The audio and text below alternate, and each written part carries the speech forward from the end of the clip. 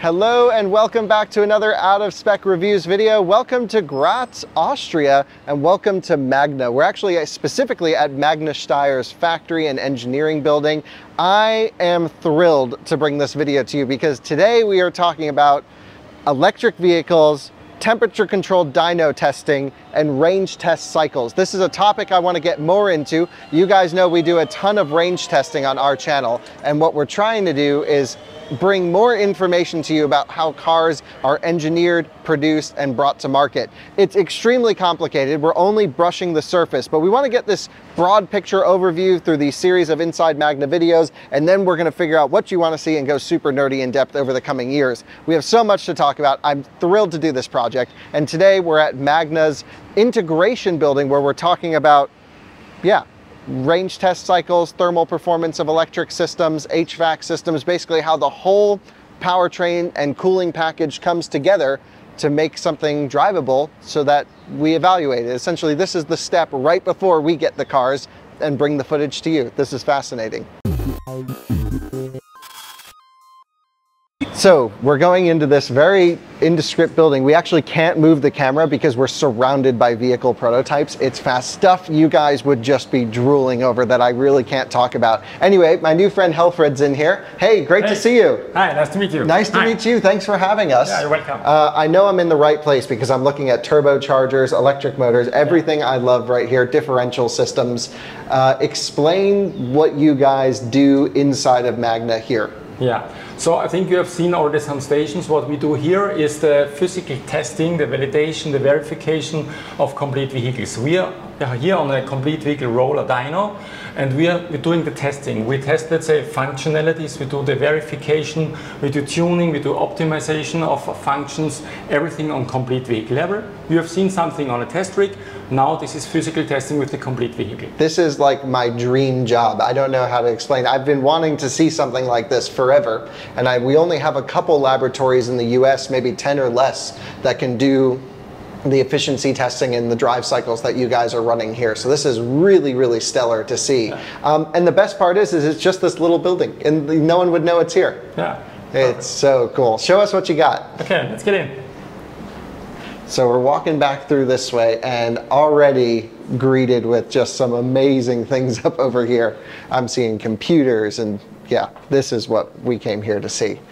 Yeah, so welcome again. What you can see here is our complete vehicle roller dyno. Here's already a test procedure of an electric vehicle. We are doing a lot of functional testing here. We are doing driving range testing, WLTP testing, EPA testing, so every kind of drive cycle, if it's a specific customer drive cycle, if it's a standard test cycle, with thermal management on very cold ambient, on very hot ambient, with solarization, so everything can be done on this roller dyno. So the whole idea really to bring a car to a laboratory like this and to engineer here is it's very expensive to ship vehicles all around the world and to get the conditions exactly repeatable every single time. So what you can do is with a flip of a switch make this minus 35 or plus 35. How hot can you go? I think even much more, up to 60, 70 degrees shouldn't be an issue. So real toasty. And you can then say, okay, what happens if you start the vehicle and floor it instantly? Or what happens if you start the vehicle and you idle for a long time with a combustion vehicle? So you can run all these different types of tests. But one thing that was really interesting that you told me is you can actually run a WLTP test cycle here and model what this would look like. And so if you have, I guess, a certification person, the laboratory itself, not you guys, but the laboratory is so stringent you can actually do official range testing here. Exactly, so we prepare everything for the test. First of all, before the test is running, we are checking everything that the vehicle fits, how it should work like. We do bug fixing here. If you know at a certain temperature we have some issues, we can prepare it several times. We can do it unless the issue is fixed. And finally, if you're close to the certification, we're doing everything here.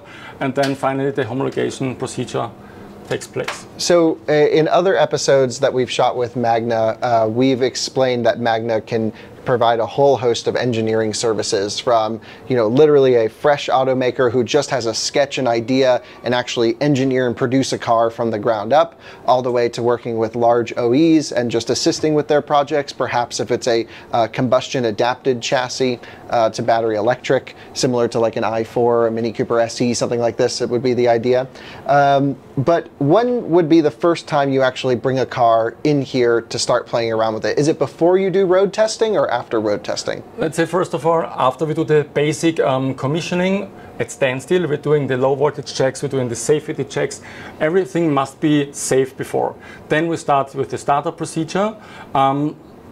Low speed driving on our test track, which is close to our facility, and then if it goes to functional testing, calibration, high speed, we're going here on the test track. So you can go here, and what speed range can you go up to on this? I think it's close to 300 kph. So 200 miles per hour. 200 miles, yeah. 260 kph. 260 kph. 260 kph. So 155, 160 miles per hour. So exactly. Yeah, which is, you know, Autobahn speeds. That's the maximum speed of most electric vehicles. I can't think of very many that go higher. And of course, with most production cars, they're not going this fast anyway. For efficiency, they kind of cap them down a little bit. But can you walk us through just broad scale, and then maybe we can even go inside and see everything here. And then I'd actually love to see a test cycle being run, because I can see on this computer this sort of like mountain looking thing. I imagine this is the test cycle that the driver is trying to follow. Exactly. I would say let's go to Martin and he will introduce in detail. Oh, that'd be great. Thank you so much. So let me introduce you a little bit more to the dyno here. So as Helford also mentioned, we are able to run this from -35 degrees to 55 degrees.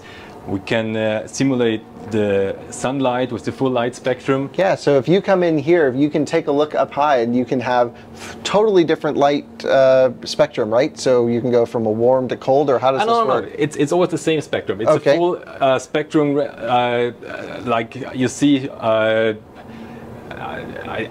Actually, I'm not an expert on how to define the spectrum, but it's containing the UVA A and B and so on. It's got a bunch of stuff. Yeah, it's really like full sunlight. Wow, and you can see the driver's even wearing sunglasses. He has to. That's really kind of our safety restrictions. Once he has to do something inside and is not covered by the windshield, he has also to wear then a hat and to put on the sunscreen and so on. But we use that for thermal testing, so we test the HVAC system, we test all the different fluid temperatures, and therefore it's needed that we also have sunlight. This is also for emission tests or for range tests for the EPA tests. But when we do thermal tests, you have to think of a driving situation like parking the car on a very hot place, then leaving the car, then we have 45 degrees Celsius ambient temperature and full sunlight, and then we keep the car there for 1.5 hours, and then the driver comes back, gets into the car, starts the car, and how long does it take till certain zones of the cabin reach a target temperature? Right, yeah, so you go max AC, and then how quickly can you pull down? Correct. And you know, something that's interesting as well, and just a point to bring up as we talk about WLTP and EPA and all these cycles, a lot of our viewers, I think the manufacturers rate the cars, right? So they say, oh, well, insert brand here said my car will go 300 miles, but it's not them. They have to share what the test cycle provides, and each car has to run through, when it gets through range testing or efficiency testing, a set multiple drive cycles in a somewhat fixed standard, which then they have to display that number on the paper. It's not the manufacturers rating the car. It's the same for every OEM. Right. Everybody has to run through the same procedures, and of course nobody will try to make the range worse than it could be. But of course there might be a difference between what the customer really sees then at the end and what's rated. But for example, if we as a test lab get a car that has been certified somewhere else, then we should get the same result here. Okay, very interesting. So you'll get that same exact result, and you can run any drive cycle that you want here. So you can do all the US cycles, you can do all the EU cycles, all the China cycles, and calculate things however you want. Right. The interesting thing with this, though, is it's not necessarily representative of what a customer would get in their car, because they drive in cold conditions or in warm conditions. And so perhaps, you know, this is where we come in as, you know, sort of this bridge between engineers and our viewers, is trying to explain how conditions will affect the range of the car, because you know, some people buy a car and say it should do 300 miles and they only get 230, and we're like, yeah, duh, it's minus 10 degrees outside. Yeah. But this is some you know, education that needs to happen. And that's also something that we can do here. We just precondition the car at a very low temperature, then we run a certain cycle and look how much the range will change then. Oh, so double walled. Double wall, yeah. That's for thermal insulation. Yeah. Oh, that makes sense. Because of the noise, because it's quite noisy inside. Right, yeah. But wow, it's really loud in there. Amazing. So you can barely hear it in there, and it's already just so loud in here. Yeah. Imagine if we have 260 kph inside, that's really loud. Really screaming. So this is your airflow. That's our air blower, yes. And is it attached to the dyno at all? No. These are 4 separate rollers with 4 separate motors, and they are synced just through software. With the software, communicate with each other. And you can obviously put a really big car in here if you wanted to. We can adjust the wheelbase from 1 meter and 80 to 4 meter and 30. So there's only one problem with this. You only have 4 rollers, and when the electric G 6x6 comes, how will you do this? Yeah, with the electric one, it will be different depending on the concept. But for the previous one with the combustion engine, you just had to close the how is it called?